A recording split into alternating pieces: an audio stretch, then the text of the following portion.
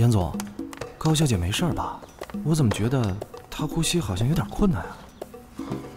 她健康的很。你这还真的不错啊，有点好东西。这款今年大热的马鞍包包，设计灵感源于充满野性的猎具包带，好看、实用又率真，不错不错。哇，这个镂空镶嵌宝石组成的包包，比杂志上看到的还要好看哎！这款包超级限量的，预定要7个月才能拿到呢。你这居然有现货，好厉害啊！这位高小姐到底是干什么的呀？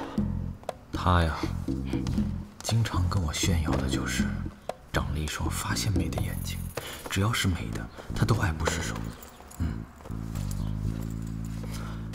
戴手套。戴什么手套啊？你们一能够还卖高仿啊？高仿？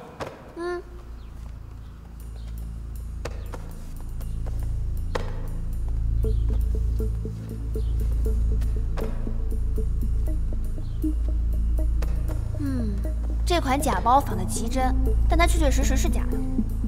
有证据吗？这款十字纹牛皮包只出双色款，是不可能出这样纯黑色款的。我怎么看不出来是双色的呀？这俩不都是黑的吗？这要很仔细的看。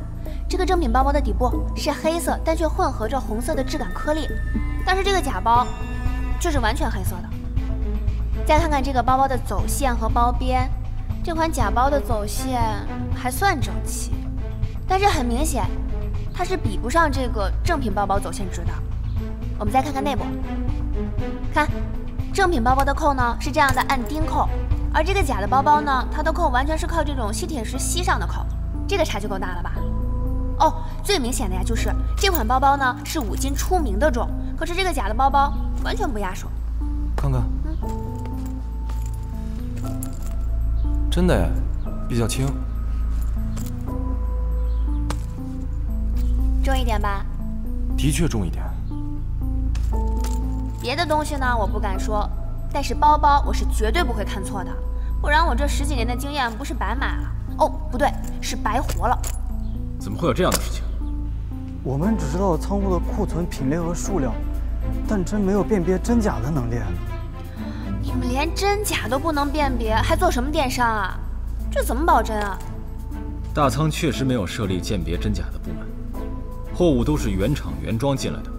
如果客户要退货的话，也会直接退到处理中心，由厂家自己负责鉴别，也不会退到我们的仓库里面。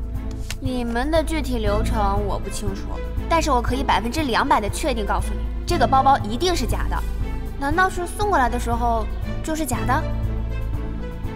这些包都是原厂提供的，所以不可能有假货。但如果真的是有假货的话，也只有可能在这个仓库里面动过手脚。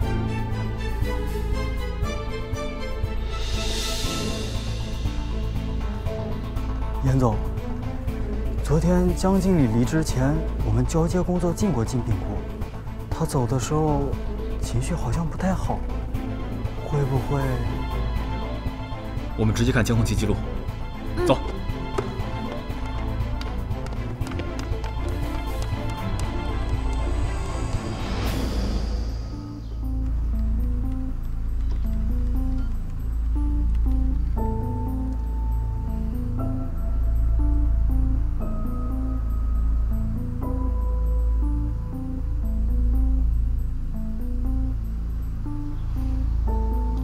太困难了，出这里的人那么多，怎么确认有谁动过手脚啊？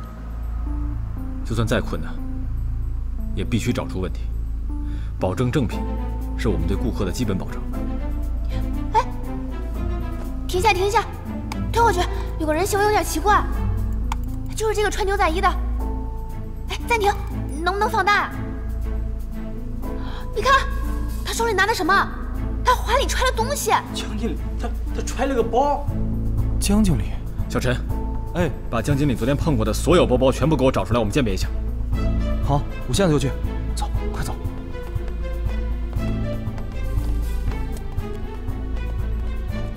天哪，他他不止掉了一个哎。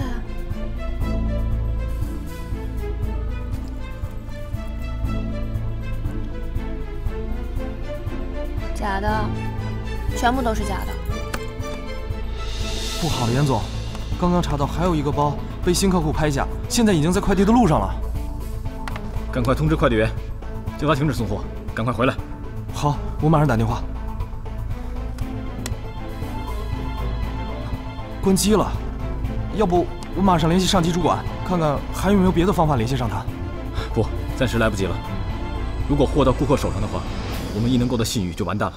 把订单资料给我，我去追。高阳，来帮我鉴定一下真假。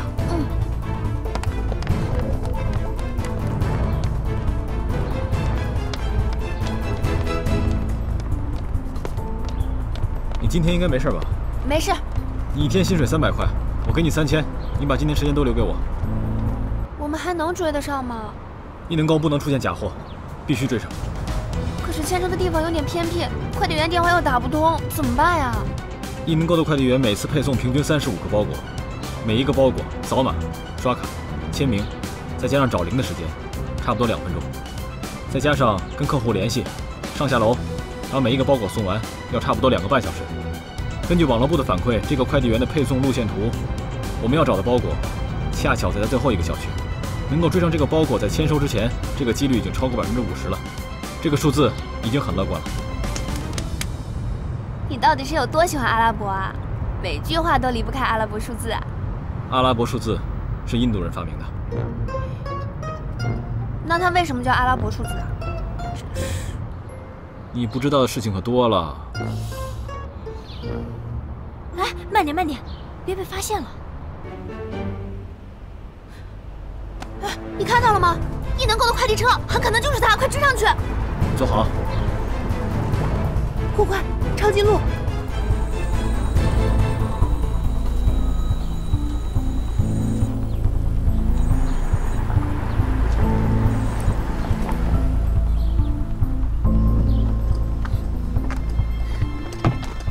快站住！停下！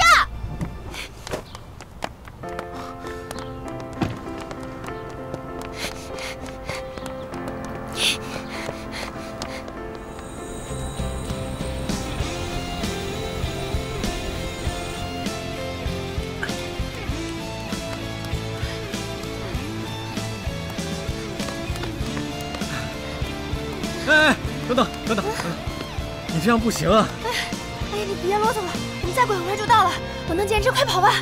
忽然一夜，我失去一切，睁开双眼，时间回到初点，带着最绝望的心。叶小姐，您的快递。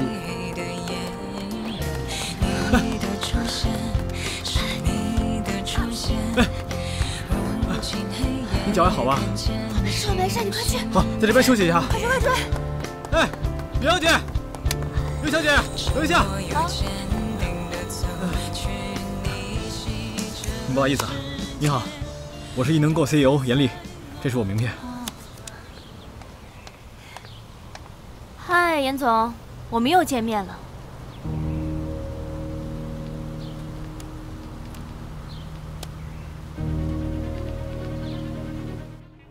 你还行。喂，还行？我帮了你那么大的忙，化解了那么大的危机，你就这么吝啬的2个字，还行？你少得寸进尺。你现在有看到我有多优秀了吧？要不你再夸我2句呗？夸什么夸？来，选一个。我的小粉可是独一无二的。少废话了，要还是不要？不要。不叫我那条小粉，我很专一的，到现在还记得我对小粉那种一眼定终身的感觉。你怎么老是对这种无生命的东西放这么多感情？在我心里，他们都是有生命的。我一直以为小粉可以就这样一直跟着我一辈子，可是我居然为了你，亲手把它送给了别人。我到现在还能听见小粉哭泣的声音，他在说带我回家啊，小凤！好，停！算我欠你的。你会不会演戏啊？一点都不走心。我们先回家吧。